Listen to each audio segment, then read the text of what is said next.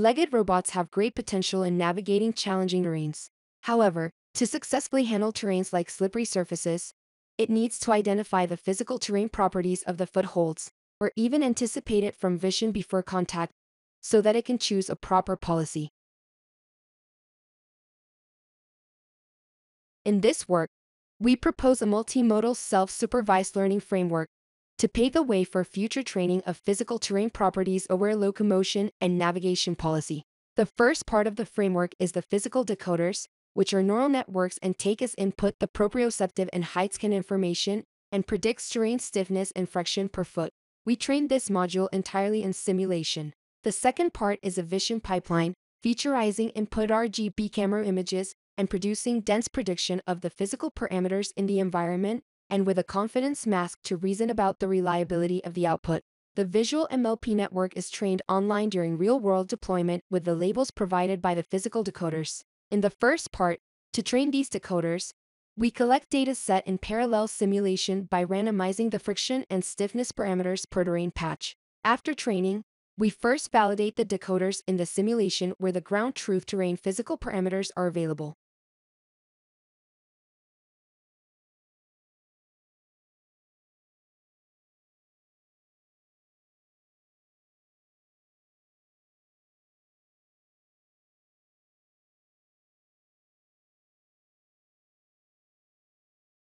Then we performed the real-world tests, and in the friction decoder part, compared our decoder with a friction-only baseline model from a previous work. Our physical decoders can not only sense the change of terrain physical parameters from interaction in time, but also correctly identify the difference between feet.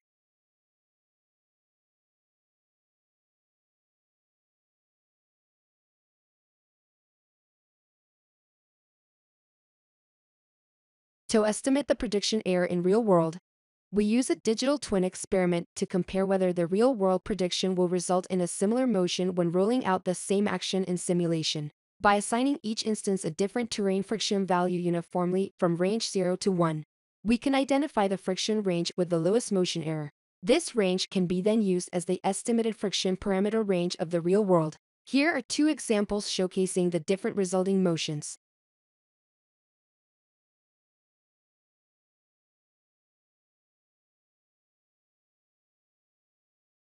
We then test the online vision pipeline in a controlled lab setting. The robot will walk across the whiteboard for 2 rounds. In round 1, there is little water on the whiteboard. When it transitions from the high-friction ground to the whiteboard area, only limited slips occur, so the predicted friction value of the whiteboard does not differ much from the ground. When moving forward, footholds from the whiteboard to the ground will be projected to the camera image domain one after another. The confidence mask region changes accordingly. In round 2, we pour a lot of water on the whiteboard, making it very slippery. After the large slips occur, our visual network adapts to the new situation and predicts the large friction difference between ground and whiteboard correctly. We also evaluate the vision pipeline in 2 wild scenarios. The first one is the hiking test. Here we project the predicted friction image into the elevation map.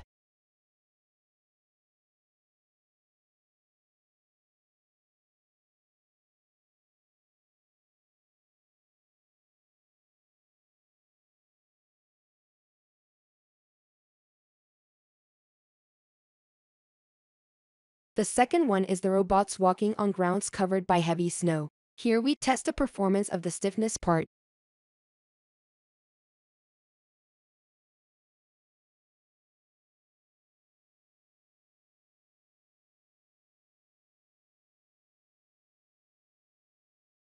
When the robot walks from the outdoor, soft, and snowy area to the indoor rigid ground, the stiffness prediction also rises significantly, and our model gives a reasonable confidence mask in both experiments.